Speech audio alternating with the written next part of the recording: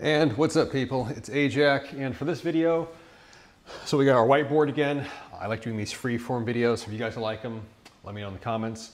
But I want to cover the top 5 mistakes that people are making with GLP-1s. And this applies whether this is Ozempic, Mounjaro, or tirzepatide, whether this is retatrutide, my personal favorite. But this applies to all of them, okay? So let's just get into this.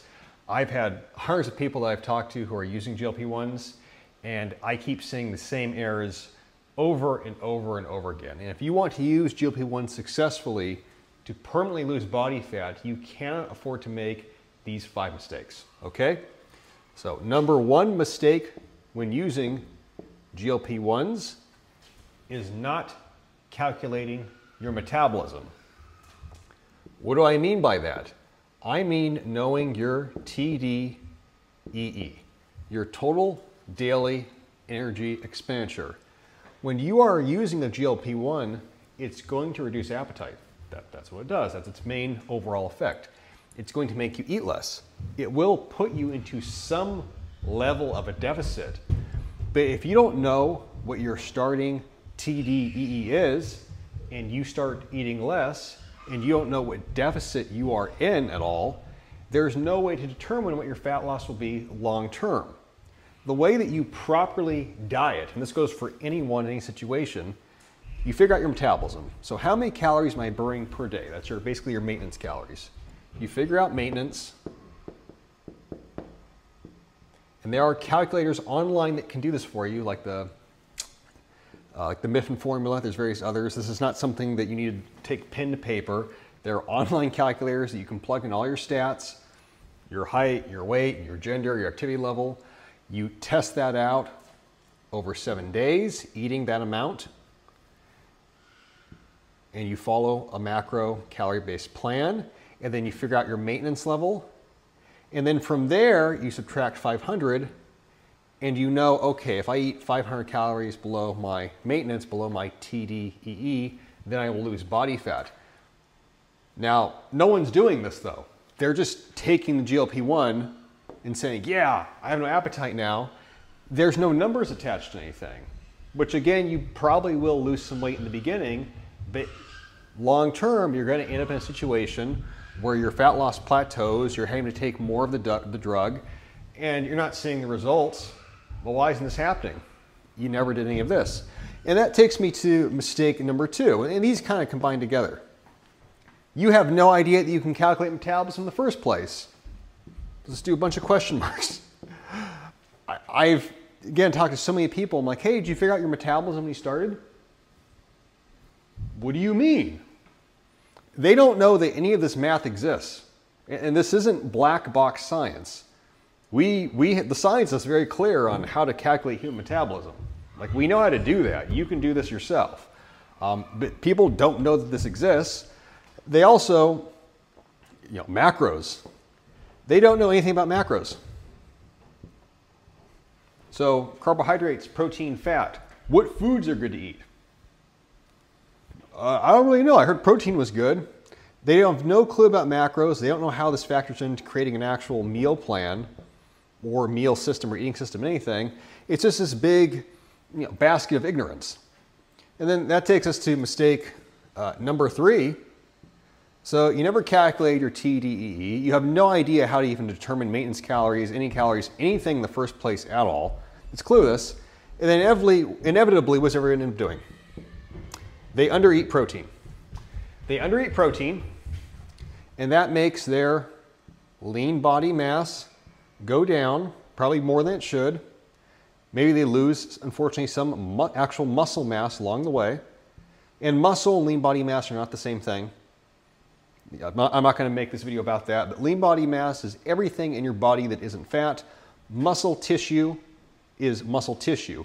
So all muscle is LBM, but not all LBM is muscle. Now, regardless, they undereat protein. So not eating enough protein, they're not tracking protein, they're not tracking anything, they're not doing any of this. Again, weight starts to drop, it starts to maybe level off. They still have more body fat to lose, while I'm already taking, whatever, 4 milligrams, 8 milligrams of, whatever the drug is. Let's say it's Retta. I'm already taking X amount of semaglutide, or I'm taking tirzepatide, Mounjaro, but the effects are wearing off after 3 days. But man, I still got 40 pounds of fat to lose. Cool. What was your fat loss system? Where'd you start off with your calories?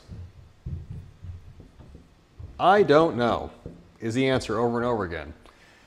Yeah, this is not a magic pill. This is not a magical injection. You still need to apply some intelligence, apply some brain power, do the math, and follow a system. So we got number 1, we got number 2, we got number 3, and then number 4, exercise. They're not exercising.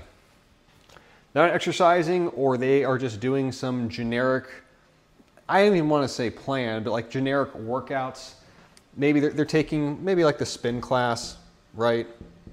Like, hey, what do you think about CrossFit? Well, CrossFit isn't bad. It's not necessarily a program, but even this, I mean, this is actually probably almost too ambitious. A lot of people are taking this, not doing any real exercise, or they're doing like a workout that they know how to do.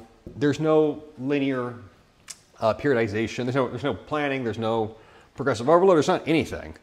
So this exercise is maybe happening or barely happening. No progressive overload, no nothing. Again, this is not a plan.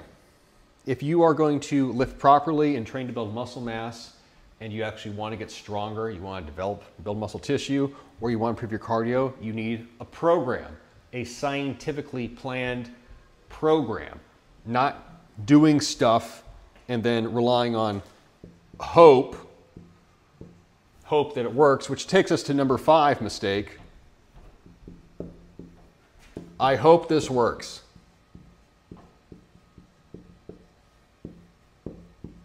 I just spent maybe $1,000 on my GLP-1. I hope this works.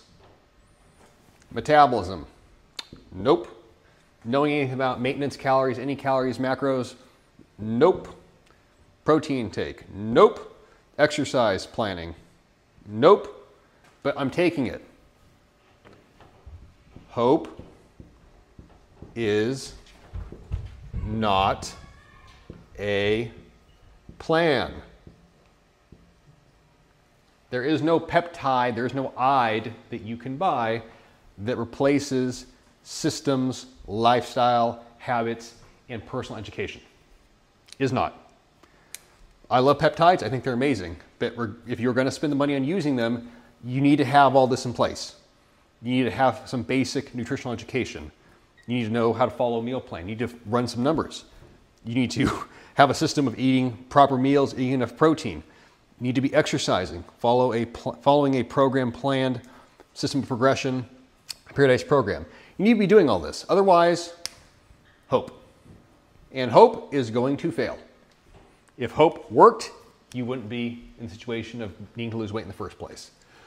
So those are the top 5 mistakes. Don't let this be you. If you guys need help, I do fat loss coaching, training, peptide consultation. Send me a DM, join the biohacker group. Please like and subscribe to the channel. If you guys want more of this kinds of content, let me know, and I'll talk to you all again.